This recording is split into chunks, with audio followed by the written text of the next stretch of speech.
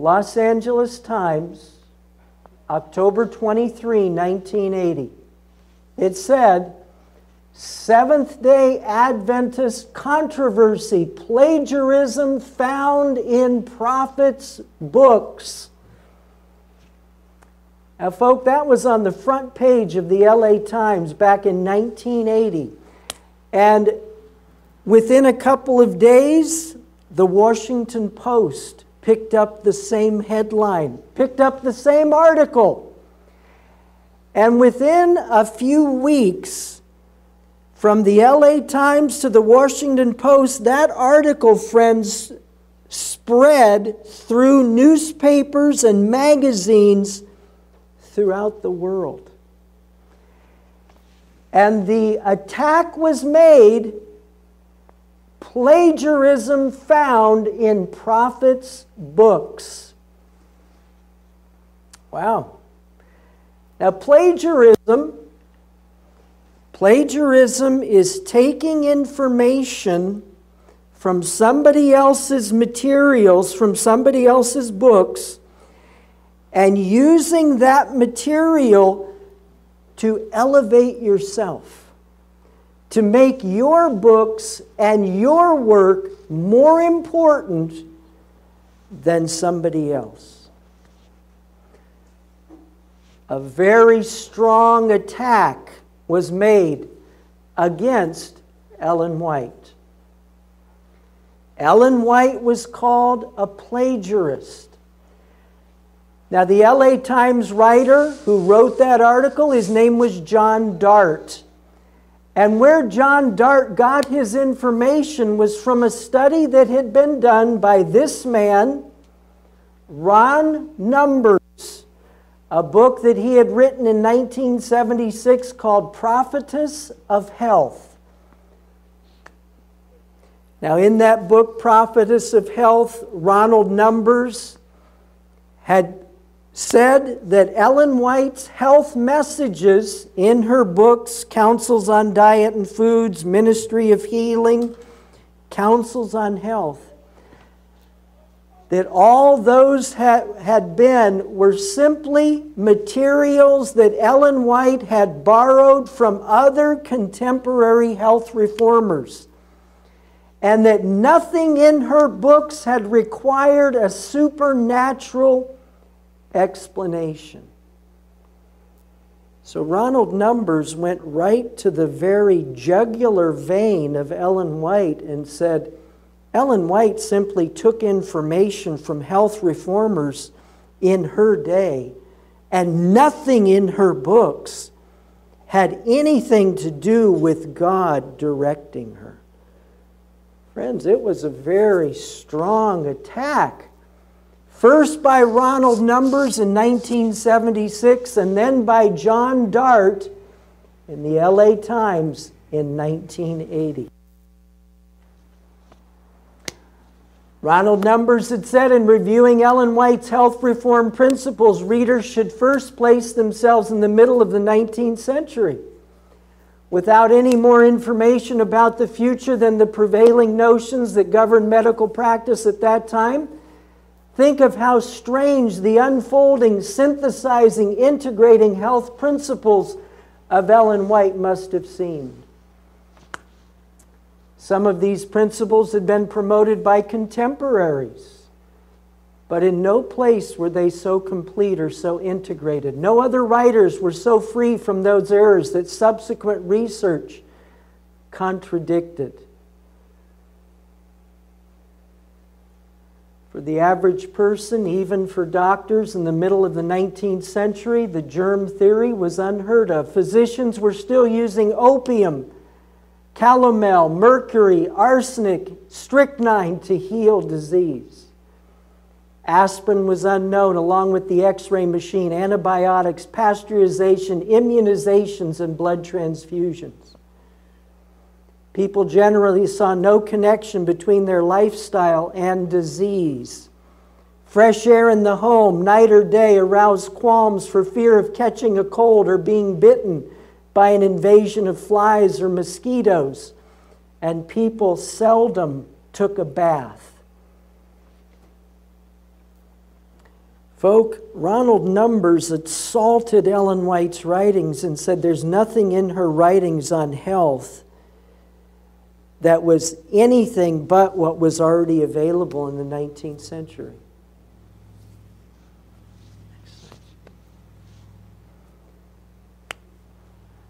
And there is the cover of Ron Numbers' book, Prophetess of Health, a study of Ellen White. Well, it's very fascinating that, yes, many of what things that Ellen White said in regards to health were also in existence in her time. People were advocating a vegetarian diet. People were advocating the use of hydrotherapy. People were advocating the use of outdoor exercise.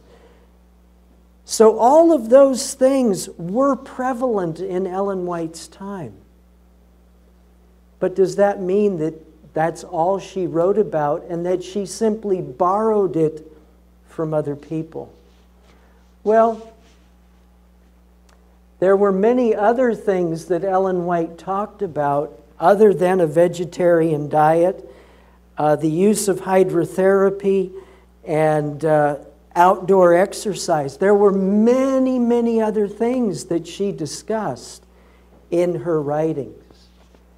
Headlines shouting the deteriorating impact of high-fat, low-fiber diets and the sheer necessity of exercise were a century away. So people in Ellen White's day were not talking. They said, yeah, vegetarian diet is good, but they didn't talk about having low-fiber diets. Ellen White stressed exercise in the open air. The profound linkage between the mind and body seemed far-fetched. But Ellen White saw that in her writings and in what she saw in vision. Birth defects due to drugs and alcohol were not to be understood for another 100 years. Ellen White talked about, unknown to any other health person in the 19th century, Ellen White said that the prenatal effects of what mom is doing and what she's taking into her system has a direct effect on the child. Ellen White was far ahead of her time. The concept of cancer germs was a thought that was cross-grained with the medical world. In the 19th century, Ellen White said that cancer was related to flesh eating and to smoking. Ellen White saw things, folks, that were 100 years before her time, that she got from no health professional in her day. Prenatal influences were considered of little importance. In many of these areas, as recently as a few decades ago, Ellen White seemed not only extreme, but even fanatical. Imagine how she could have been viewed in 1863. The record is in. Those who believed in her role as God's messenger, those who faithfully put her health principles into practice, became healthier, stronger, more productive people. So while Ronald Numbers sought to say, well, Ellen White simply borrowed from health reformers in the 19th century, the truth of the matter was, she did borrow some of the concepts at that time, but friend, there were other things where she was 100 years ahead of her time.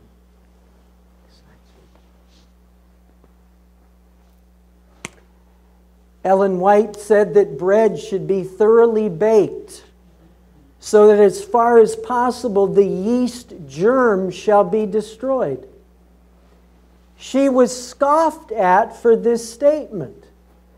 even as late as the 1940s. Where did she get that idea, friends? It wasn't prevalent with the health reformers, with Sylvester Graham, who of course invented the graham cracker. It was not known by Thrall, another health person in the 19th century. Where did she get it? How did she know?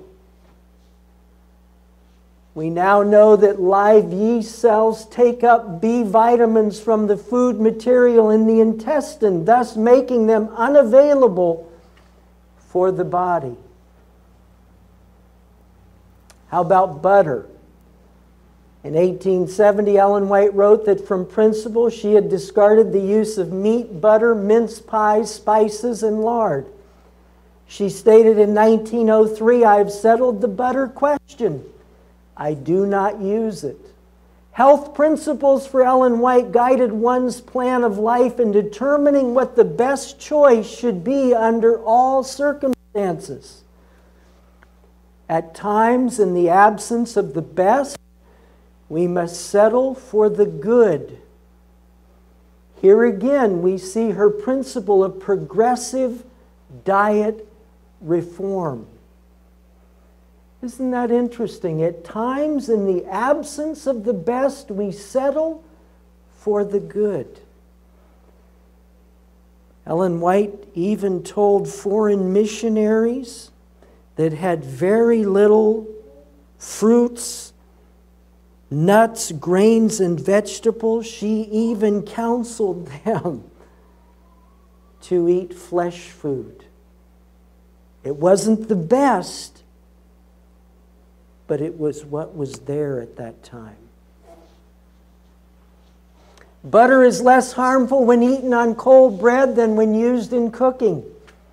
When properly prepared, olives, like nuts, supply the place of butter in flesh meats. What's bad about butter? Two basic problems: disease and health factors relating to fat and cholesterol. Next slide, sweetie.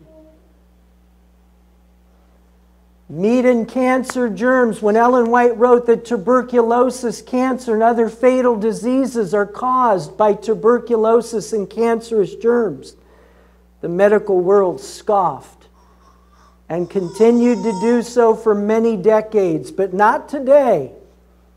In 1974, milk from leukemic cows was fed to 6 chimpanzees. 2 died with leukemia, demonstrating that cancer viruses can be transmitted. The chicken leukosis virus can be found in 5 to 10% of all eggs. Meat and diabetes in the Adventist Health Study.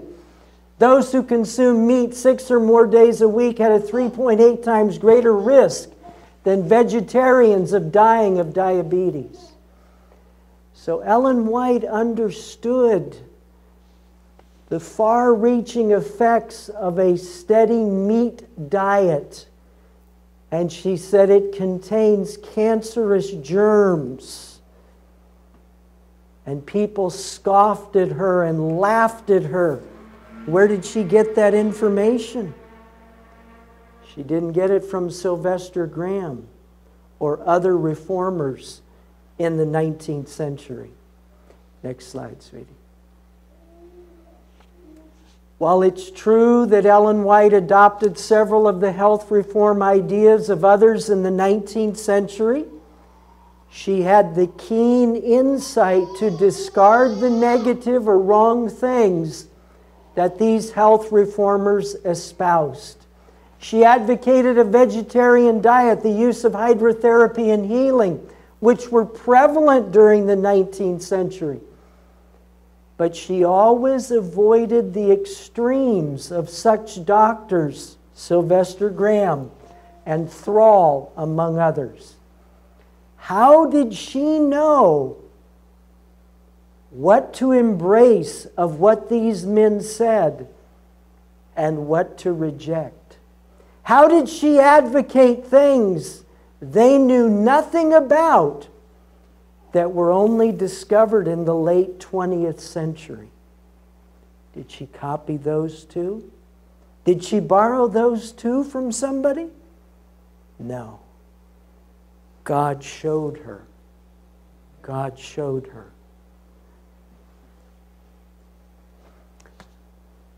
The other man that was mentioned in John Dart's article in the Los Angeles Times was a man named Walter Ray. Walter Ray. The LA Times religion news reporter John Dart had been researching Spectrum magazine, the Adventist Review, the Ministry magazine, and other statements from the Ellen G. White estate discussing the crisis created by wrong numbers in his book, Prophetess of Health. Many readers had become unsettled by the evidence that Ellen White's health messages had been shaped or borrowed from contemporary health reformers and did not require a supernatural explanation. When it came time to interview sources, Dart already knew much about White's liberal borrowing and the lively debate over the nature of her inspiration that had emerged during the past few years. Dart began his article by stating that he believed the main reason for her prodigious output could be explained by plagiarism. In a church body where most people believed that White's words came to her directly from God, he continued, thinking that the spirit of prophecy was a word thief struck at the very heart of Adventism. Folk, let's analyze Mr. Dart's comments for a moment. He said that most Seventh-day Adventists believed that when Ellen White wrote something down, it was something that God directly dictated to her. Is that what we believe? Was Ellen White verbally inspired so that every word she wrote came right from God? Of course not. Of course not. That's called verbal inspiration. And as Seventh-day Adventists, for well-knowing Seventh-day Adventists, Ellen White and those who knew her best never taught that she was verbally inspired. How does inspiration work? Clearly, Mr. Dart didn't understand. Many Seventh-day Adventists don't understand it. And most surely Walter Ray didn't understand it. Folk, when Ellen White was given a vision, and we'll focus, say, on health, God showed Ellen White in sweeping vision health principles about how somebody could live a healthy life by practicing the 8 laws of health. And after receiving that sweeping vision on health, the Lord then said to her, Ellen, you go back now and write out what you saw. And so Ellen White would then go back and she would write out the things that she had seen. Now, friends, Ellen White was an avid reader on health, on prophecy, on history, on Scripture. And in her reading, her broad reading, she had a huge library. If she came across something that somebody said in one of those books that she was reading that clearly stated what she had seen in vision, was it not her right to simply borrow that material to then state it in her books? To clearly set forth the truth of God? You know, Matthew chapter 21, As Jesus was going into Jerusalem for his final entry in Matthew chapter 21, the Bible says that Jesus sent two of his disciples. In verse 2, it said, "Go into the village over against you, and straightway you shall find an ass tied, and a colt with her. Loose them and bring them to me. And if any man say aught to you, you shall say, The Lord hath need of them, and straightway he will send them." Folk, as Ellen White was communicating the truth of God with a limited education, was it not her right to borrow solid material that said exactly what she had seen in vision? And why not? The Lord had need of it in communicating truth. All right, sweetie. Now, John Dart then makes comments that are very untrue. He said Ellen White denied any literary dependency. Ellen White never denied that. In fact, in the introduction to The Great Controversy, which we will read shortly, she made it very clear that if some other author had written something that was good and true, that she would borrow it and use it in her own writing. So this is a very extreme picture that Mr. Dart painted in the Los Angeles Times. Dart wrote, "She was dependent on the Spirit of the Lord in receiving and writing her views." Now that is true. In fact, it says, paraphrasing White herself, Dart wrote, "She was dependent on the Spirit of the Lord in receiving and writing her views." Absolutely she was. And what is so amazing about the spirit of prophecy is that in all the reading that Ellen White did, how did she know what to use and what not to use? How did she know what was right and what was wrong? Because the Spirit of God directed her. He also quoted from one of her letters, "The words I employ in describing what I have seen are my own, unless they be spoken to me by an angel, which I always enclose in marks of quotation." Now, Mr. Dart is trying to make Ellen White out here to be a liar. Because Ellen White said the words I used were my own. Well, folk, if I quote something that somebody else has said, those become mine. They're mine now. So Ellen White very clearly could say, the words are my own, because I am using them for my own work. Next slide, sweetie. Walter Ray, the man who John Dart quoted, a Seventh-day Adventist pastor, shortly in the 1980s, after Dart's article, came out with a book called The White Lie.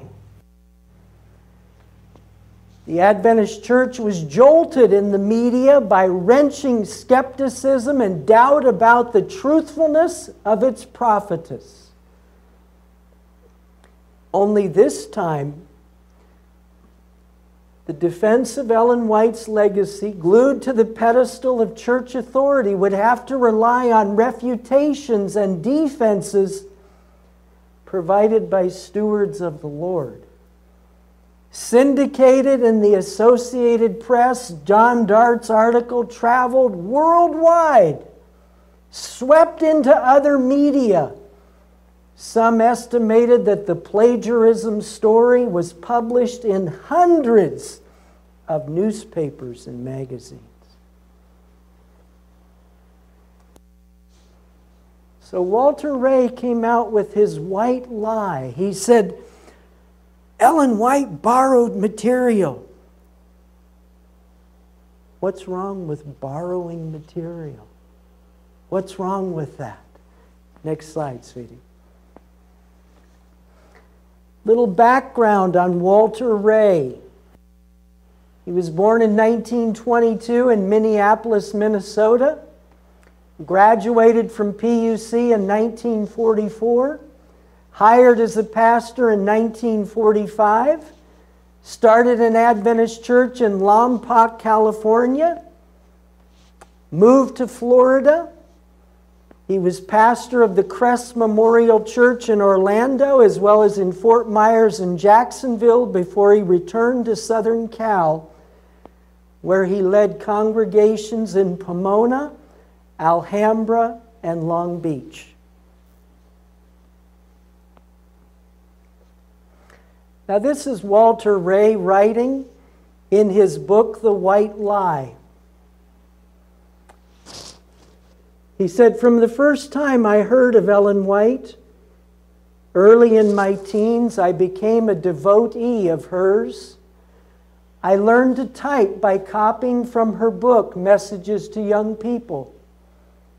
In high school and college, I often went from room to room in the dormitory, gathering Ellen White quotations from others to use in my preparations for becoming a minister.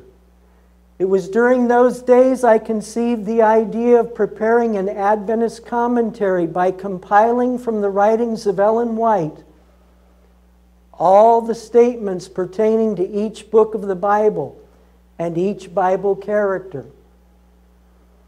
I compiled 2 volumes of Old and New Testament Bible biographies, incorporating with each entry the pertinent quotations found in Ellen White's works. And a 3rd volume on Daniel and Revelation. Soon these books were sold in most Adventist book and Bible houses and used in many Adventist schools and colleges. Folk, I have these 2 books of Walter Ray's in my library. They're very good. Very good. For many years, Ray promoted the writings of Ellen White. All of these were distributed through the denomination's bookstores. He became aware that Ellen White used information and language from books by Alfred Edersheim in a number of her books. He began to compare her writings with contemporary sources known to be in her personal library. Found many places where she appears to borrow material. As a result, a number of research projects were commissioned by the denomination's General Conference. Friend, in borrowing material from other sources, Ellen White had every right to that material. The big question is, was her intent to supersede the other person's work? Was her intent to make them be pushed down so that she would be exalted? Was that her intent?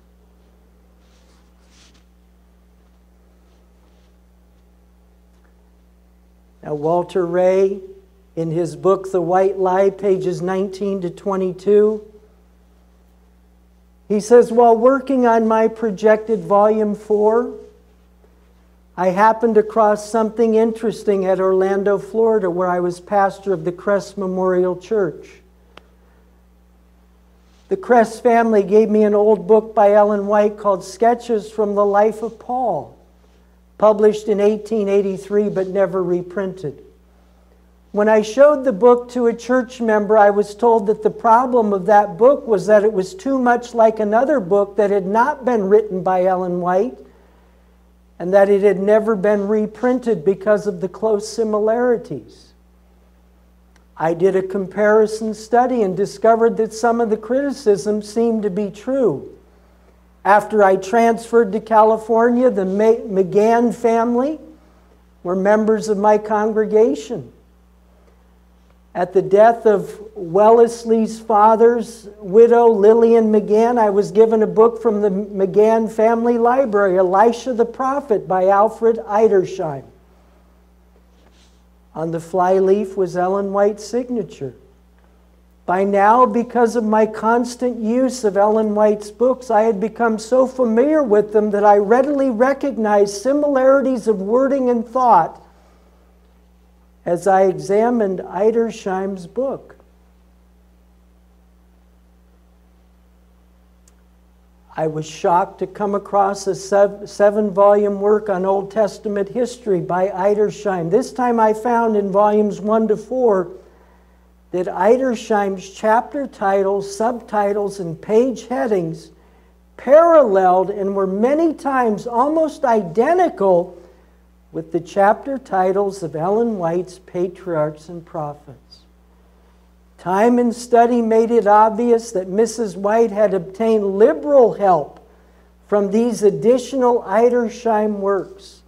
Further investigation would reveal that Edersheim had written also a New Testament history on the life of Christ. And in this too, there were additional similarities with Mrs. White's Desire of Ages. Now again, folk, as Walter Ray is writing this in his book, The White Lie, the impression is that somehow there's something very sinister and very crooked about what Ellen White did, which leaves me shocked. Because as Ellen White is given a sweeping vision covering thousands of years, and the Lord says, now go back and write what you have seen. Being the prolific reader that she was, if she came across material that somebody had written on a Bible subject or a theological subject, why couldn't she use that in her writing? Wouldn't you? I know I would. I know I would. Go ahead, sweetie. Walter Ray continues on, pages 22 and 23 of his book. He says, she used some from The Great Teacher by John Harris, which they've admitted. And my response would be, big deal. Why not? She used The Life of Christ by William Hanna, which they've admitted. She used The Life of Christ by Farrar, which they've admitted. My book will give a further list of those she used. The Acts of the Apostles. She used The Life and Epistles of the Apostle Paul by Kony Barenhausen. And the great controversy I've read to you from Willie White, that in the new edition the reader will find more than 400 references to 88 authors and authorities. Now, friend, Walter Ray, in his book, The White Lie, is seeking to say, because of this, Ellen White is a plagiarist. And my question would be, why would we put plagiarism to this incredible researcher? Why wouldn't we instead say she was a tremendous researcher? Why wouldn't we say that?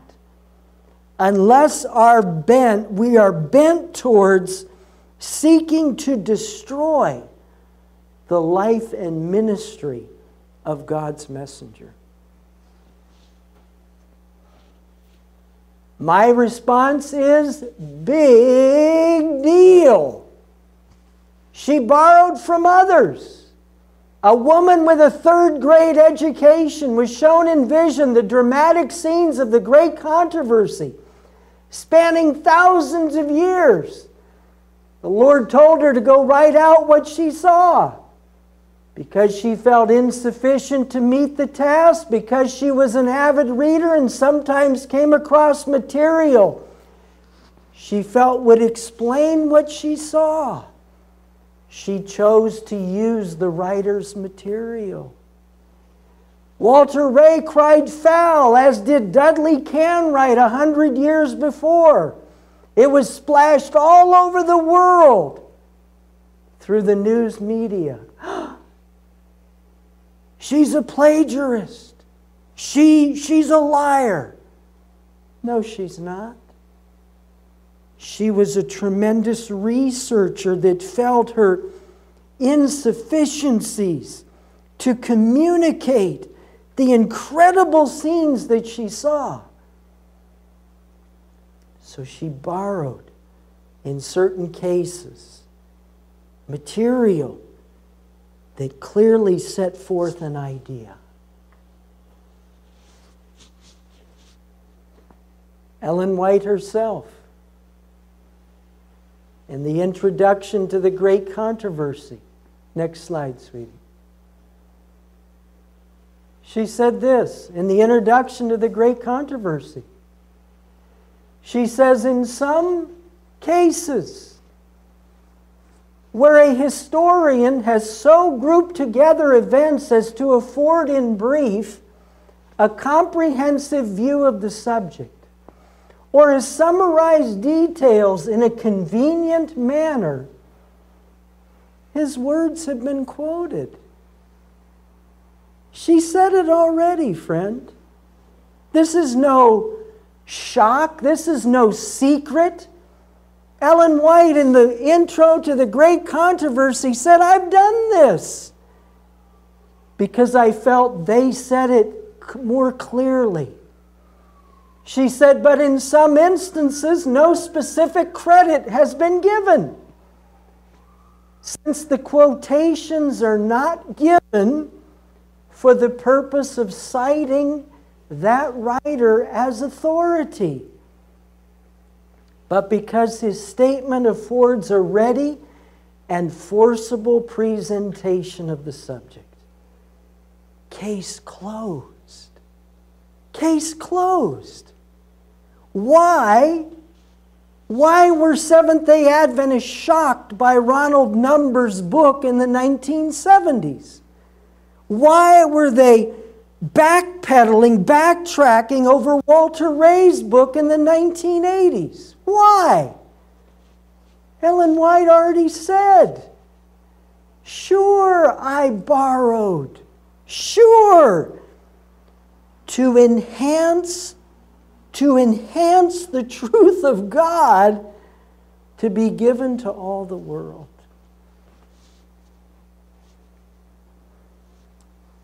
Well, Ronald Numbers said Ellen White was a plagiarist. And Walter Ray said the same thing. And Ellen White has spoken. And I've thrown in my 2 cents. But how about in a legal sphere? Was Ellen White guilty of a crime? After Numbers and Ray's assertions of plagiarism, the General Conference hired a Catholic attorney. His name was Vincent Ramick, to investigate Ellen White and the charges of plagiarism to see if she had done wrong in her work. Let's see what Vincent Ramick, the attorney, found.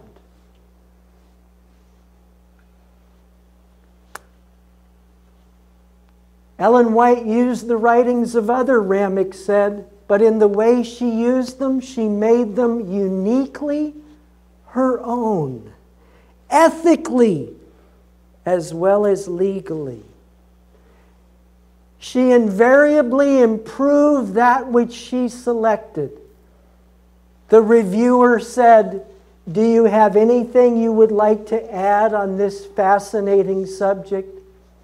Ramick said, "Yes, I believe it was Warren Johns who shared this analogy with me.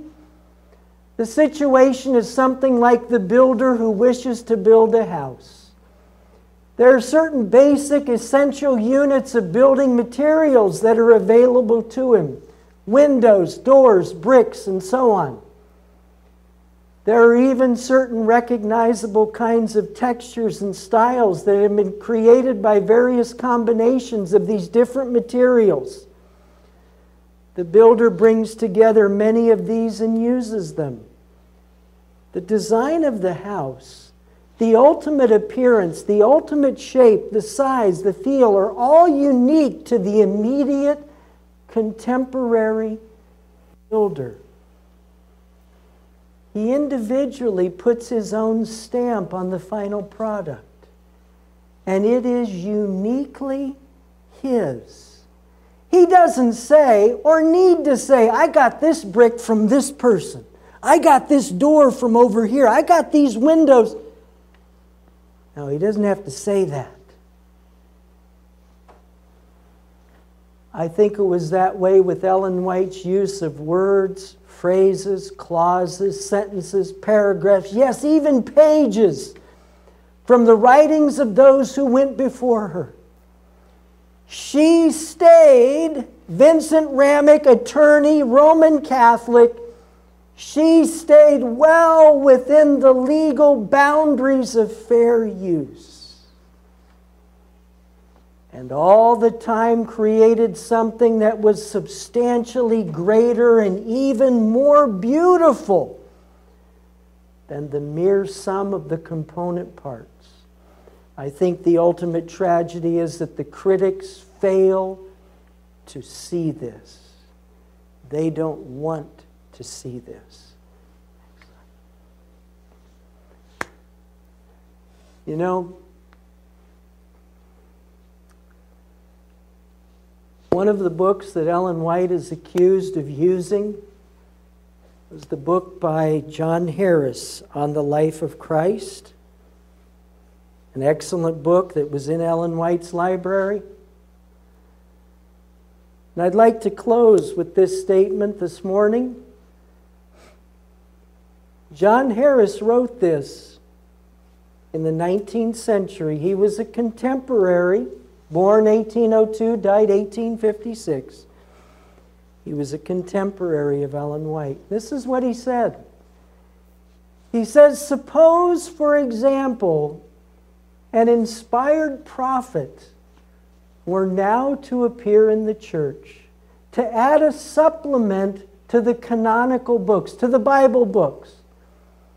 He said this, "What a babel of opinions would he find existing on almost every theological subject, and how highly probable it is that his ministry would consist, or seem to consist, in the mere selection and ratification of such of these opinions as accorded with the mind of God."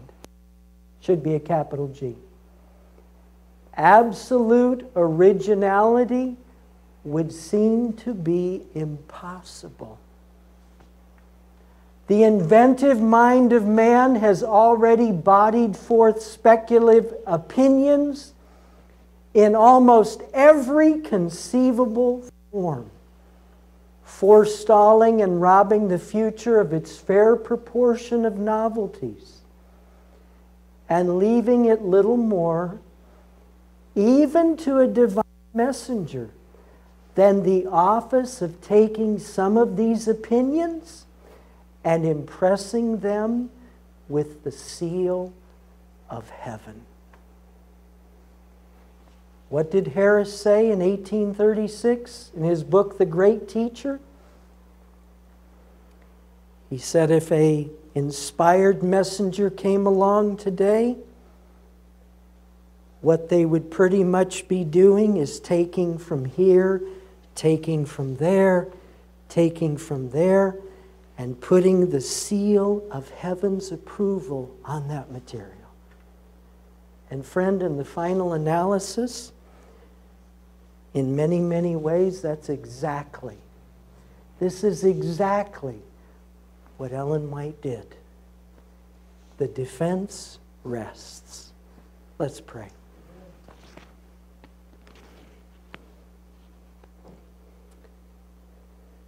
Father in heaven, thank you today for the great gift of prophecy. Thank you for the writings of Ellen White that still guide your people today, that are still a blessing in a dark place in this hour of Earth's history. We just pray that you would continue to strengthen us to share these great truths that you impressed her to share all over this planet. In Christ's name I pray. Amen.